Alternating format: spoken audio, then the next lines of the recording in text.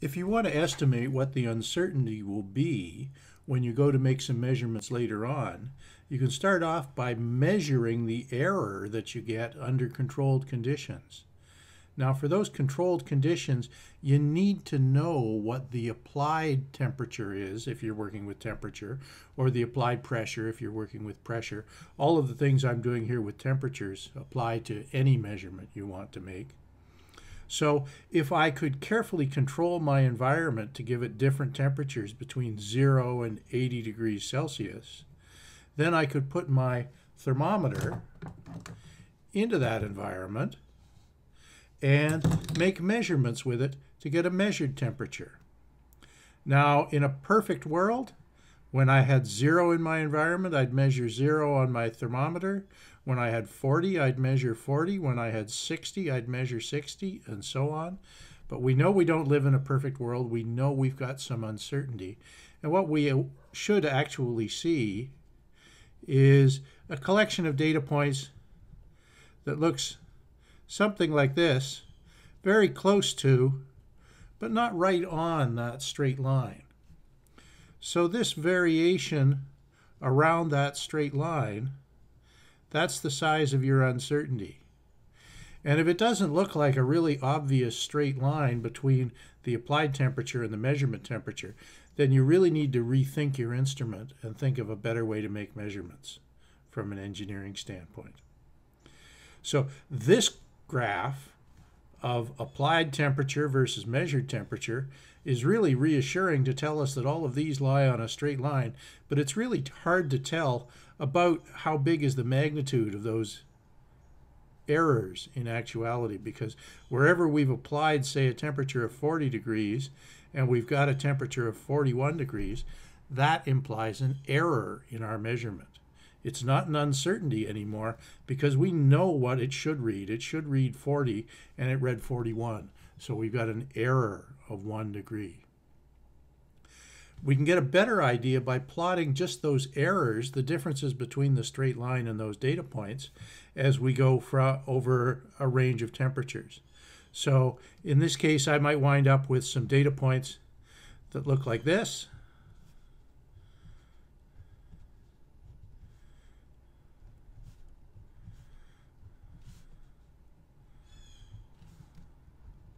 And let's fill in a whole lot of them around here. And there's lots of them that are actually fairly close in there. So I've got some scatter in my data. And if I was to eyeball this, I would say that, yeah, probably in a range about like that, about plus or minus 1, I've got 95% of the values.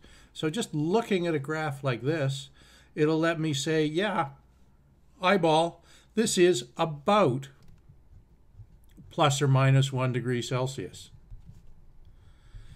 And very often that's accurate enough. It tells you roughly how good your measurements are. Now, if you want to get a little bit more involved, you can take this data and do some statistical analysis on it. For example, if I calculate the standard deviation and the mean, I can find out, well, it looks like this data is a little biased up in this direction. So the mean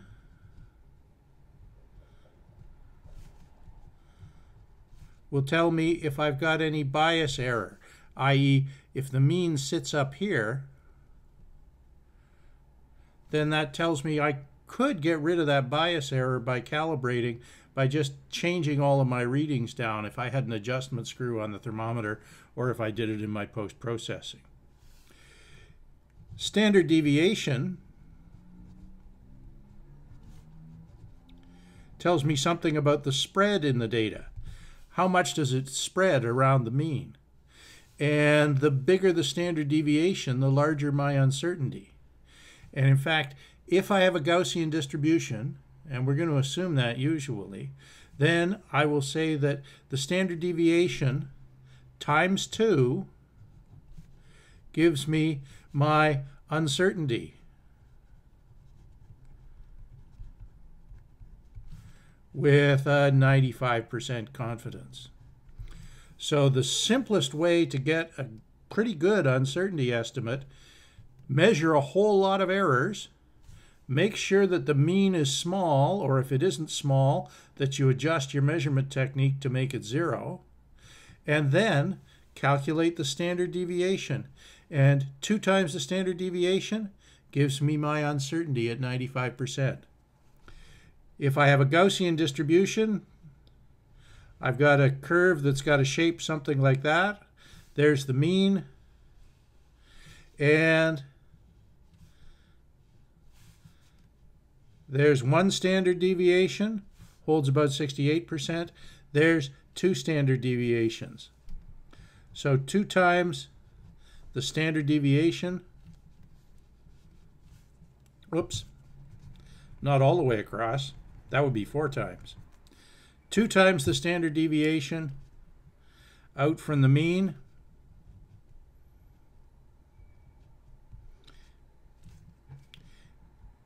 gives me my uncertainty.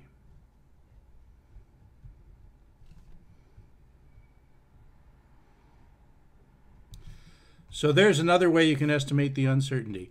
You can either start by just looking at this error distribution and saying, yeah, that's about plus or minus 1 degree Celsius, and that's usually good enough. Or you can calculate the standard deviation, and if you've got all that data, it's really easy in any spreadsheet or in Jupyter Notebooks or in MATLAB. Calculate the standard deviation, multiply by 2, and use that as your uncertainty value. So again, make sure that every measurement,